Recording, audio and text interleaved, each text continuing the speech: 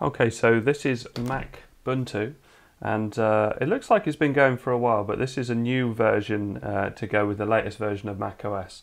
Starts off with this splash screen, and I think it's based on the Wimpy's version of Ubuntu Mate, which is a really good version, and so good groundwork to work on. When you get to this screen, so it still looks like Ubuntu Mate, obviously, the password is Macbuntu.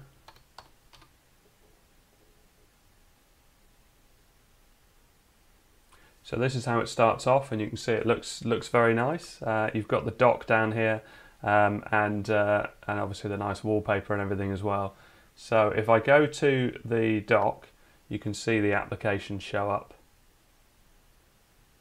And if I go to terminal, there's two terminals in here. There's Mate terminal and there's tilde. So let's do tilde. This is on a bit slower memory card. I didn't have any memory cards free at the time. Actually, this tilde's not starting up at all, is it? Let's try the Mate terminal. So you can type in on the top here what you want to come up with. Let's click on Mate terminal. There you go. And I've installed NeoFetch on here. So sudo apt install NeoFetch, because that allows you to check all your system. There you go. So Ubuntu, so it's based on 20.0.4 LTS. It comes up with this problem detected. I remember Wimpy's version doing this. I don't think it does it anymore. So packages, shell, resolution 1920 by 1080, the theme. So macOS 5.2, Cupertino Big Sur, Mate terminal. It comes up as 2.294 overclock. For some reason the Pi 4 misreports the overclock now. It's actually at 2147, and you can see this is my 8 gig Pi. So let's close that down. So at the top here, activities just does that. I think it's coming up with a search for, so if I type in disk for instance, there you go. So it comes up with, it's a way of searching your apps. So click on disks. And lots of things have been themed. It does look very nice. You can see it's got the Mac icons here. You can see that it's already expanded, so you don't need to do anything to the partition. Down the bottom here, we've got Firefox, we've got Mail, we've got Files, and Files does look like macOS. We've got Rhythmbox, we've got LibreOffice Writer, Help, Software, so there is an app store on there, so let's click on that as well. Doesn't feel as snappy, but I have got this on a slower memory card, so I'm gonna think that it is that. So settings as well. So you can see it's got the nice dock here, and it tells you the open apps. And that's my RetroPie stick in there as well. Then there's trash, and then there's this show applications. And I do like the way that the applications work. The way that you can search for it at the top there, or you can just cursor down and pick something that you want to open up. And under utilities, you can see we've got a calculator in here. Does that look like the Mac calculator? No, I don't think it does. But it's got all the Mac, close icons and things. So if I was to click in here, you can see all of this does look very much like a Mac, and nice and clear. Let's close that down. So this was the settings. So I can go down here and I can pick something on board, and oh, I see, it's settings for individual apps, it looks like. So it's to do with notifications. Here we go. Here we got the normal settings. So it defaulted to the applications one, but so if we click on about here, Macbuntu desktop. It's the 32-bit version, not the 64-bit version.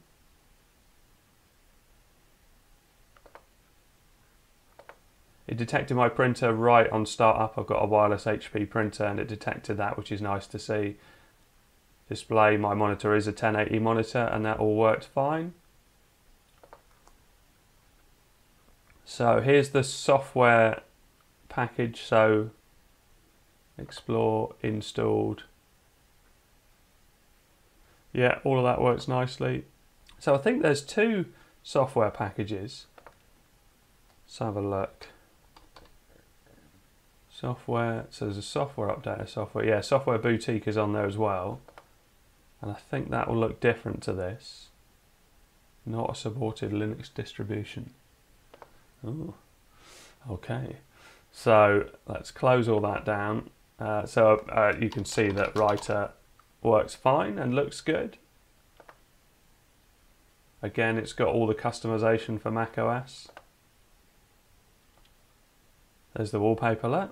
And let's just show you so Firefox is the web browser it uses, and you get very good performance out of Firefox on Wimpy's version of Ubuntu Mate, which, as I say, I think this is based on. Now, I couldn't really find out a lot of details. It's thanks very much to Asta_, who told me in the comments about this and gave me a link for the website and also the password, because I didn't know the password, but it is Macbuntu.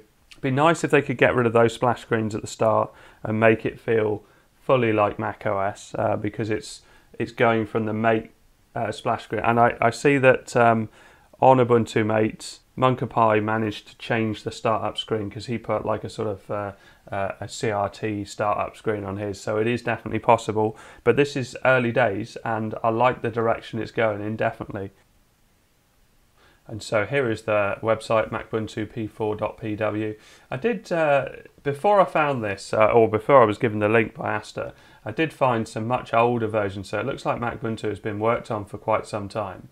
And this is more, because this site is very new, and when I looked at it yesterday there was almost nothing on here, but I can see there's various things here, like so ARMHF Pi4 download, Snap Store added, Chromium browser added. So I haven't got the latest version because I haven't got the Chromium browser. So if I just type in CHR, yeah. So I haven't got the Chromium browser. Let's go back to that. VLC added, LibreOffice added, customer service call. What? And also there's PyKiss here, which I don't think is on there. In fact, I can tell that by the files because it'll be in here. Yeah, so PyKiss isn't on my... So I've downloaded not the very latest version. And it looks like, I think that's probably the same. It does seem to be changing quite frequently.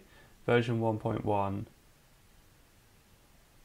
So that's the 1.1 download, yeah. So however you apply this update, well, let's click on it and see what happens. So it looks like it's just a Google Docs download. Oh, it's just putting this into terminal, it looks like. Let's see what happens if we do that anyway. So right click, it wants him to let me copy. Let's download it and see where it's gone. Do I get, oh, yeah, let's open it with text editor.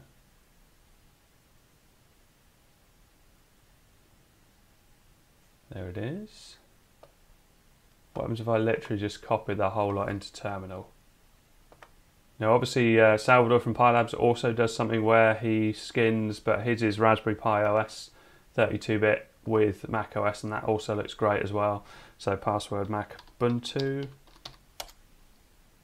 So I have already updated it anyway. Just going to see if it automatically went through everything. No, so it looks like, yeah, you have to individually copy them over. So Snap Store, Chromium, VLC. So it's literally just installing them in the normal way. So how did it do? Because PyKiss, I thought only worked properly with Raspberry Pi OS. So you might find with PyKiss, so it says download, but is it going to be the same where it just says sudo apt install? Yeah, curl git. So this is the way that you would normally install PyKiss, but you might find that not everything works. But I think some things do. So that's a nice way of adding various different things to it. So let's close that down. So yeah, good work. It's early days, but so far I like it. I like the look of it. It works pretty well. As I say, I'm using a slow memory card here. I have overclocked, and so if I go to other locations and computer, oh, you can see it's all my NAS drive then. How do I go back? That one? Let's go home. So if I go other locations, you can see my NAS drive works straight away, and I can navigate around that. But let's show this overclock. So it's in the boot folder, and I overclocked I use plug it into my iPad with a little SD card adapter. I've shown it in other videos. And then go down to userconfig.txt. You're not doing config.txt for Ubuntu. I don't know why it does it in that separate way, but it actually says if you open up the config.txt, it actually says don't use that for overclocking, to use userconfig.txt. But it works perfectly fine. So you can see here I've gone overvoltage equals 8. I usually do 6, but this is my 8 gig Pi and it seems to need a bit more power. ARM frequency 2147 and GPU frequency 750. Okay, so once again, thanks to Asta_ for letting me know. I always like a new OS or at least a new skin on an OS. It does look very good, very promising. Thanks very much for watching. Please like and subscribe.